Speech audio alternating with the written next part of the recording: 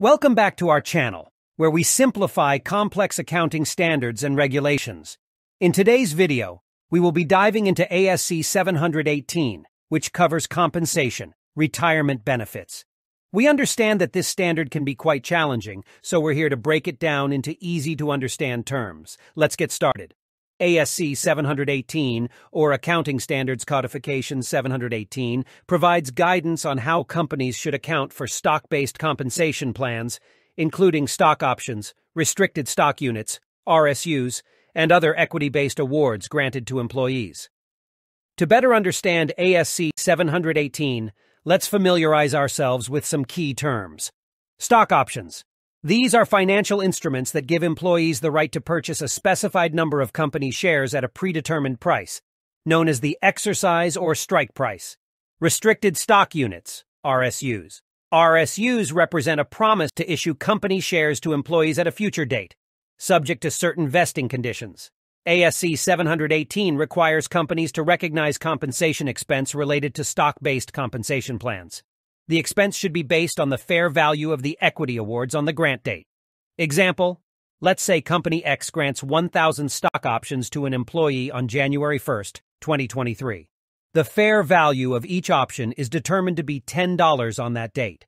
The total compensation expense recognized over the vesting period will be $10,000, $10 per option times 1,000 options. Vesting refers to the period over which employees become entitled to exercise their stock options or receive their RSUs. Companies must recognize the compensation expense over the vesting period. For example, Company X grants RSUs to an employee that vest over a 3-year period. The fair value of each RSU is $50 on the grant date. To calculate the compensation expense, we divide the total fair value, $50 times number of RSUs, by the vesting period, 3 years. ASC 718 also provides guidance on the modification or settlement of stock-based compensation awards. Any changes to the terms or conditions of these awards are generally accounted for as modifications and may result in additional compensation expense. For example, if Company X grants stock options to an employee but later modifies the terms, such as changing the exercise price or the number of options, the modification is accounted for as an additional expense. ASC 718 requires companies to disclose information about their stock-based compensation plans in their financial statements.